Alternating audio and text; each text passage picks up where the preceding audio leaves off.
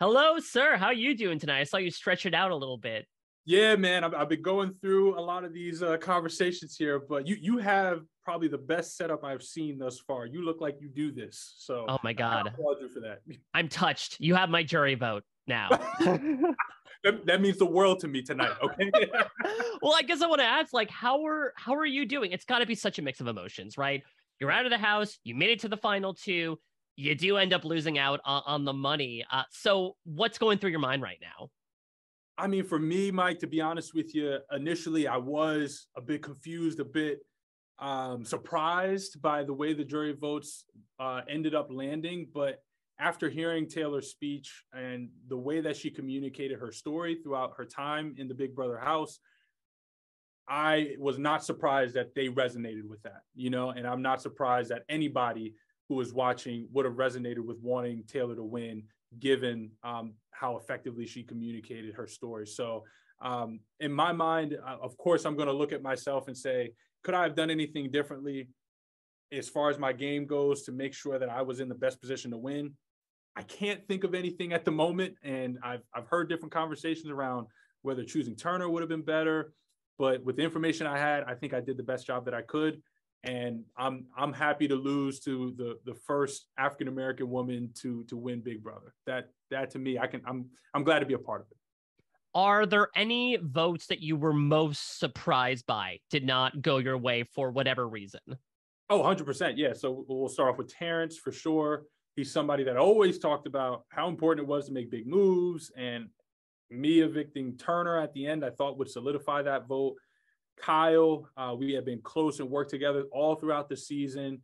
And especially with our alliance in the pound, which then started the leftovers, I thought he would resonate with my game, especially how logical he is around how to play the game of Big Brother. Joseph, for sure, was a huge surprise for me. I thought that in his mind, or I thought from our conversations where he told me specifically that if he wasn't going to win, he would want to see me win. And that was unprompted. That was something that he just told me outright very early in the season. So I thought I could surely count on his vote. And then Indy was a little bit of a surprise too, but again, with the powerful sentiments around the vote and what it could mean for women in this game, I think it makes sense that she did vote that way.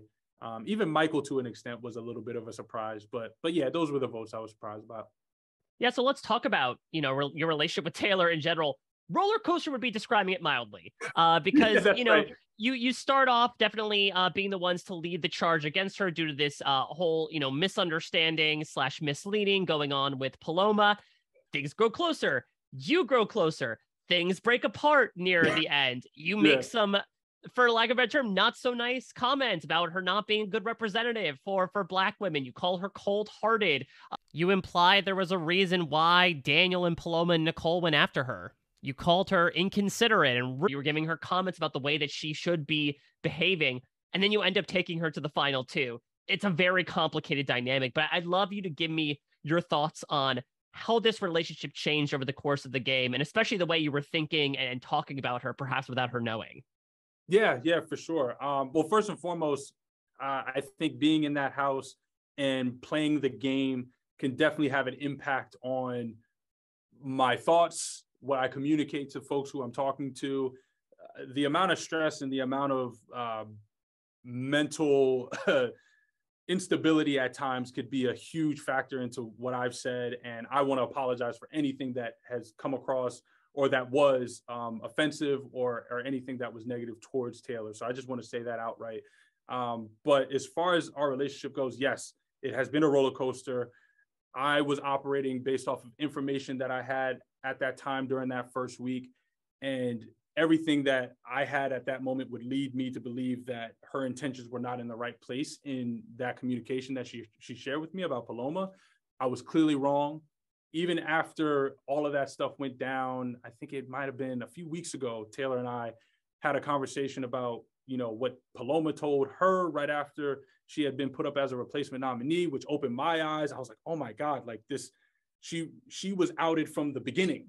She was outed from day one. Like even without people knowing about her, they were already saying that they didn't want to work with her, even as a girls' alliance, right? So to me, that definitely changed my perspective. And as you know, for the things that have happened recently and things that I may have said recently, again, I've expressed how I felt in those moments. And if I said anything that came across the wrong way or that was offensive, I apologize. And, you know, in the heat of those moments, being in a very stressful environment, there could be times where you slip up, and perhaps I did. And I don't remember those times. So you saying it now is definitely something that I'm going to need to reflect on. So yeah. So you had mentioned at the end that you wanted the person who won to play an honest and loyal game, and that's something that you touted in your speech as well. So how do you look back on your own game? Do you feel like you were able to satisfy that, even though it doesn't end up netting you the check? How do you look back on those 82 days that you were able to play in the house? I'm proud of the way I played the game. I look back at my game and I felt like I was as loyal as I possibly could be and as transparent as I possibly could be to the people I was aligned with.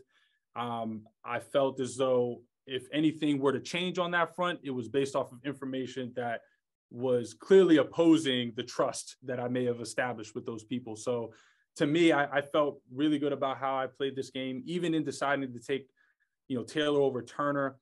I mean, there were two instances where I could have evicted Turner. I could have put him in a position to be evicted the week prior and the week before that one. So I felt as though, there were plenty of opportunities where I could have taken that shot, but I didn't because I wanted to see him go as far as possible until I felt like it may have jeopardized my chances of winning $750K. So that's how I feel about my game. I definitely had some things where maybe I would have tried to address them differently with people outside of my alliance, but whoever I was aligned to, I truly felt like, they had my game in their hands. So amazing. Well, Monte, I know that obviously you're facing a lot at the moment, and I know it was far from, the best big night for you, but still a big night nonetheless. I mean, you won the final HOH. You got the runner-up money. That is certainly nothing to sneeze at. And I do want to commend you for, a hard-fought 82 days. I know they were far from easy. I know that you also faced a lot of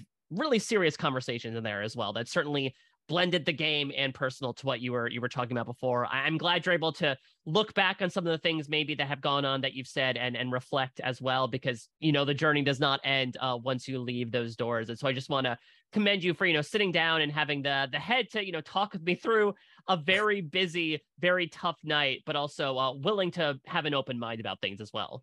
No, I appreciate it, Mike. It means a lot coming from you. And like I said, I'm a honest man. I own up to my mistakes. If I've ever done anything wrong or ever hurt anybody, I operate in a frequency of love, man. So I don't ever want to be a part of that. And if I can apologize and make amends, I would love to. So yeah.